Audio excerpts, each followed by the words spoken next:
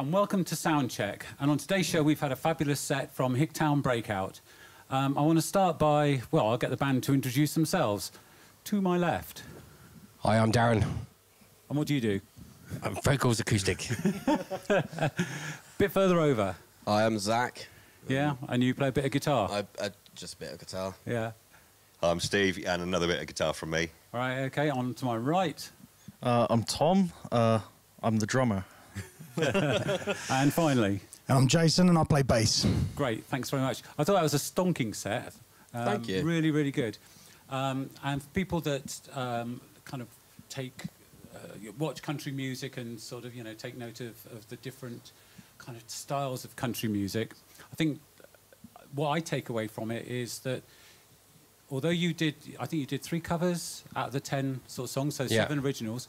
In the originals, some of the sound in there is definitely a UK rock sound blended with that sort of American country rock sort of sound. Is that, have I got that right? Yeah, well, I mean, we all come from kind of a rock background, and we found, I've always been a big country fan, but a lot of us found country a bit later on. And because we've got that rock in us, it comes out in what we write. Yeah, so it's always got a country soul to it. Yeah, yeah. I mean, it sounded to me in places where there was a legacy of Zeppelin in there. Yeah. Is that right? I'm getting nods from over there. Got my own, mate. Yeah. Yeah, I mean, Darren's absolutely right. I mean, I've, as a guitarist, always been into rock, Zeppelin. Yeah. I got a couple of years from these guys, AC/DC. Yeah.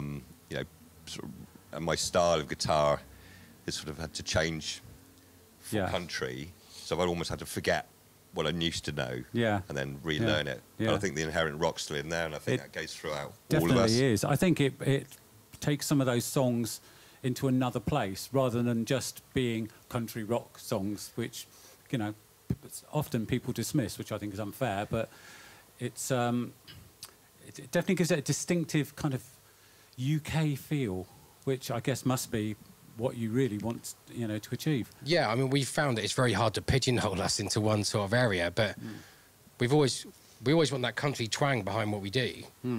But our inner rocker always comes through. Yeah, yeah, definitely. Okay, I'm going to sort of turn this way now. So from a drumming perspective, I guess the some of that kind of UK rock sound comes from you. Yeah. Yeah, so I just sort of try and spice it up a little bit, get more of the heavier sound while Darren over here does sort of the lighter work. I think me, Steve, Jason and Zach all come from like a harder like rock. What sort of bit of Sabbath and what have you? Yeah, all the classics. Yeah. And I think it sort of just goes in one, doesn't it, really? It works really well, doesn't it? Yeah. Yeah, I mean, that's... Yeah. Yeah, and same thing with you on the bass. Yeah, it was like Steve said, you're taking what you know and you're trying to sort of learn a new style to fit in with what we do. So it's not always easy because your roots always come through. So you got to try and sort of reel it back to keep that sort of country flow going. Yeah, but it makes something new, doesn't it? Yeah, it gives us a good sound. Good sound. In the set you did, I think you said it's 3 covers, but they are from kind of like the rocks, the rock gods, the country rock gods, CMA winners all the way through. Yeah.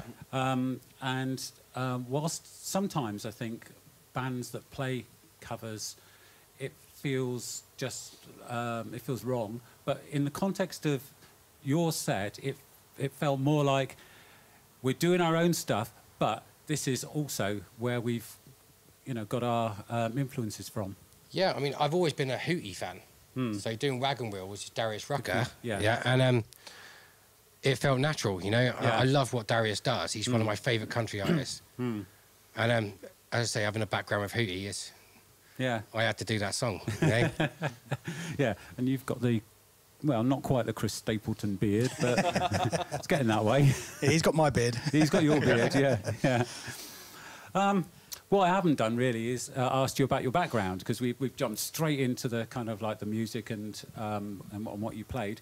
But you've been around. I mean, you played with us about 4 years ago, And, you know, that was a great set then. But, I mean, I think things have moved on quite a long way in those few years. Yeah, they have. I mean, we've got a great new bass player, for a start. What, him over there? Jason, yeah. Yeah. Yeah, and we found our sound, you know. It takes a long time. I mean, we started off as kind of a covers band. We just wanted to introduce people to, you know, the rockier side of country music, because people just didn't know. No. You know, it's one of those genres that people think, country music, Dolly Parton, I'm not interested, you know? But when you delve deeper into it, I mean, I introduced Steve to Jason Aldean, yeah? And when you hear Jason Aldean, you think, what is that, you know? I was going to say, I remember the day, so we were just quitting our last band. Yeah.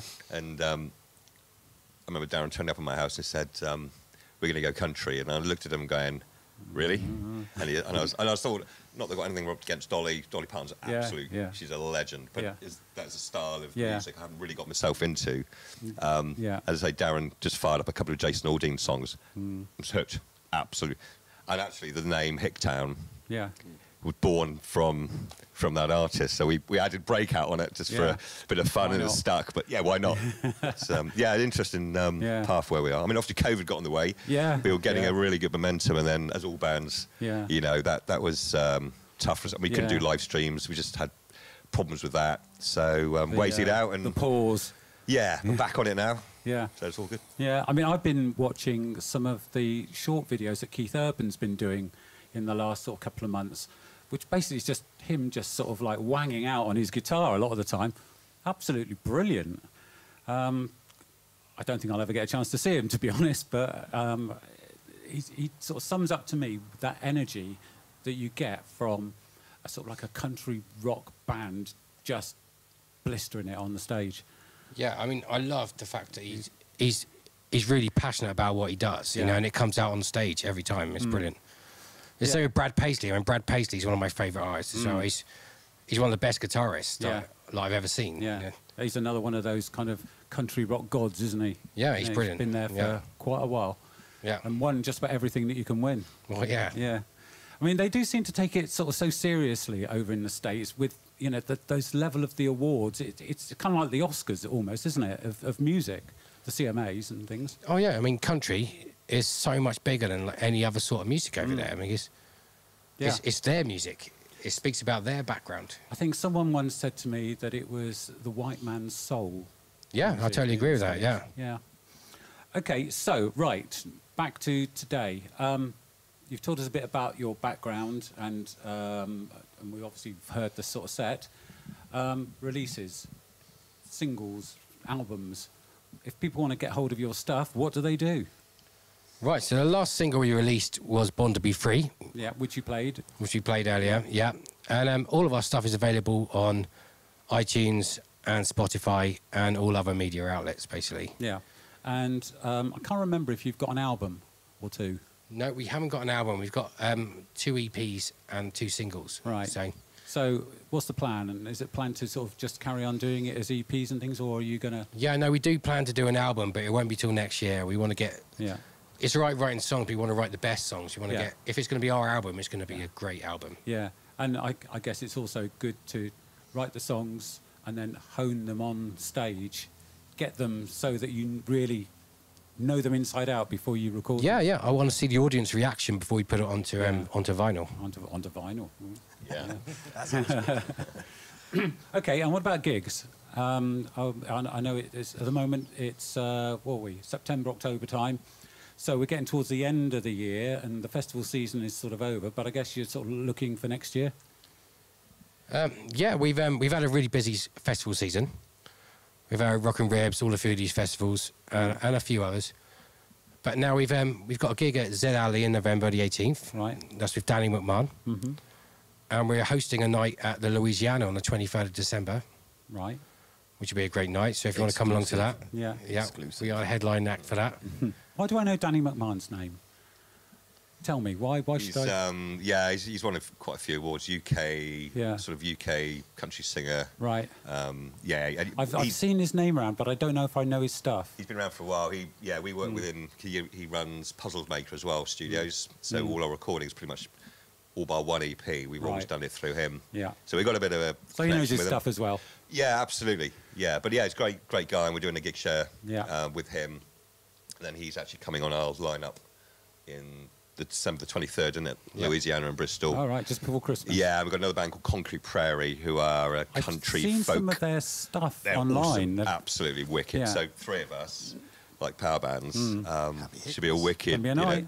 Yeah, it's Friday night. It's the last Friday before Christmas, so get your drink on. That's the 23rd of December in the Louisiana and 23rd of December, yeah. And the Z Alley one is the 18th of November. Yeah. Right. And then for next year, we've already got Rock and Rivers booked us already straight away, literally the day after, which is brilliant.